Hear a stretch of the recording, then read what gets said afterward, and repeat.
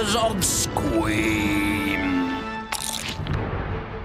A locked door is a very, very scary thing indeed. Don't you agree, Spindleshanks?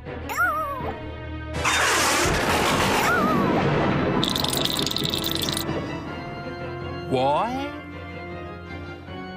Open it, Spindleshanks.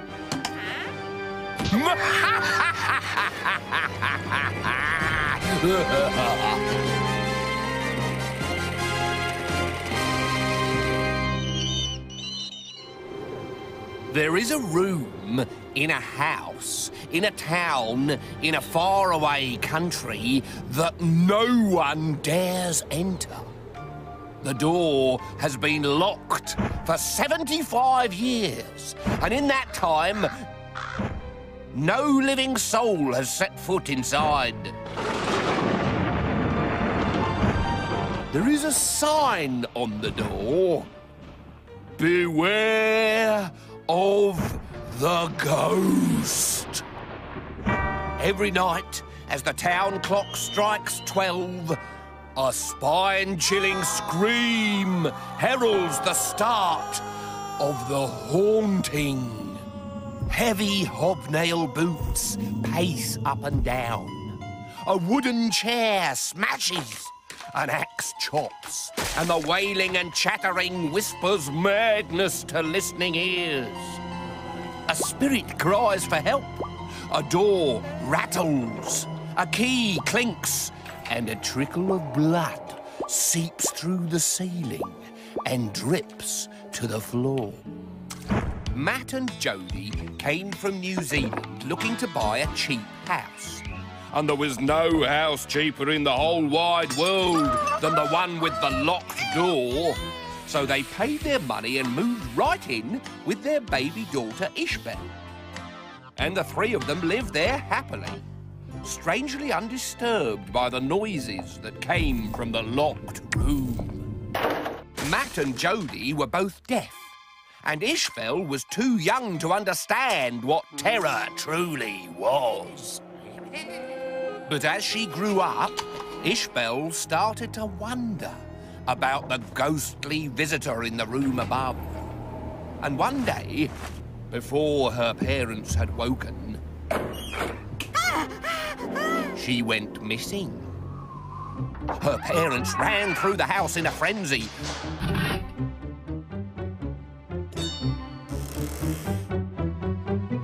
But Ishbel was nowhere to be found. Unless Matt took the stairs 3 at a time. Ishbel! Ishbel! Hobnail boots stirred on the other side. A pitiful voice cried, "Open the door!" But Matt heard nothing. Ishbel! He saw the door handle twist, though, as somebody tried to get out. Ishbel was in the room. Matt had to save her. Ha! The ghost! The ghost was trying to stop him from rescuing his daughter. "Dada," said Ishbel. "Ishbel find big hole in sky." For the next 3 years, the piercing cries and wretched moans from the room above turned Ishbel's dreams into nightmares.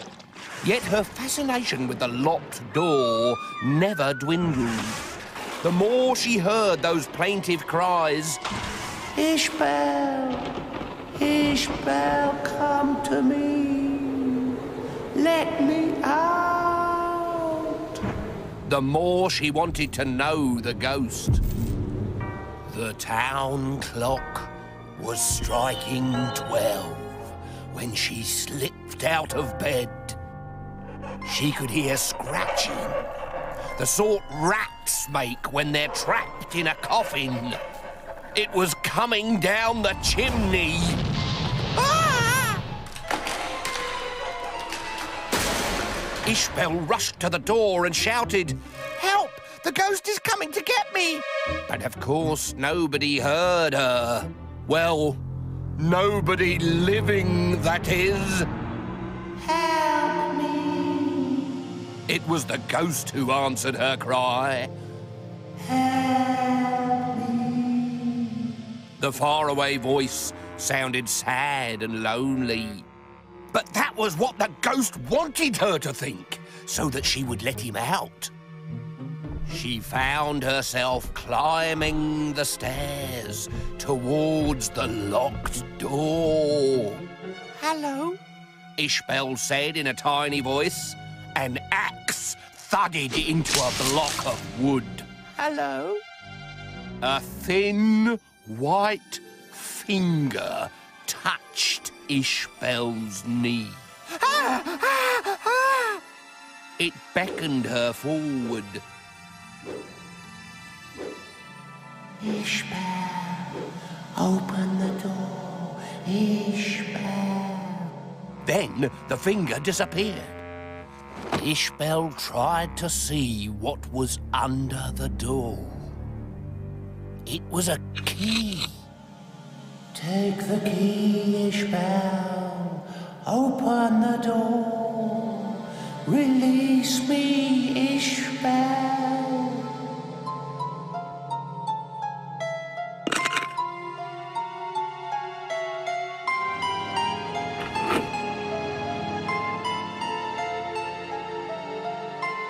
The lock had not been opened for 75 years.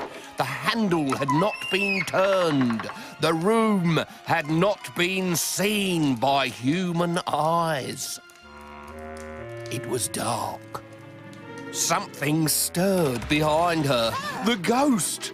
The axe-wielding, blood-curdling, head-chopping ghost was standing behind her! "Am I glad to see you?" said the old man. "I've been waiting for someone to open that door for 75 years. When I catch the person who locked me in here, there's going to be hell to pay."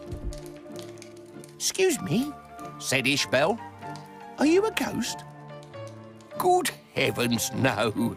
I certainly hope not. Now, do you think we could find something to eat? I'm absolutely famished." Imagine Matt and Jodie's surprise when they discovered that their ghost had been a man all along.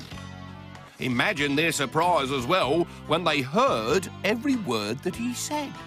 "But Ishbel told us you made the most terrifying noises." "Wouldn't you? I thought I was never going to be rescued." "And the axe?" "To make firewood. It was cold in there." "So where did the blood come from?" "Oh, yes, well, I didn't say I was very good at using the axe. I kept nicking my finger." Delicious. "How old are you?" asked Ishbel. "I'm not sure. About 115, I think." "Wow! I've never sat on anyone's lap who was that old before." And she leapt up to sit on the old man's lap. But the old man wasn't there. "Wake up now, Spindleshanks. It's all over. Time to go home." "This door's locked. Is this your idea of a joke?" "Oh, dare I open it?" "I think I will."